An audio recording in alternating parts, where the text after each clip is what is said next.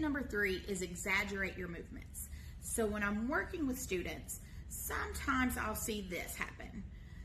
When white over blue, blue under white, pinch, pinch, pull tight. So I make them do it again. I'll say shoelace, shoelace, white over blue, making sure that they get that movement and that shoelace over the toe. Blue under white, pinch, pinch, pull tight. So that's the first exaggerated movement, is typically the white over the blue.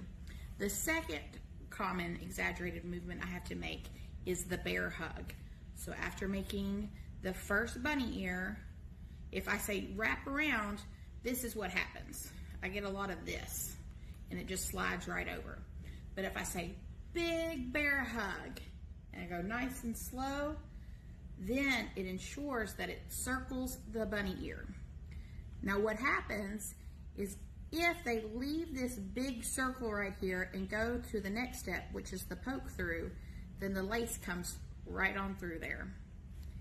So after they do their big bear hug, I point out, oh, that's a big circle. We need a small circle. So let's pull it tight. And then when they have a small circle, they can do the poke through and pull tight.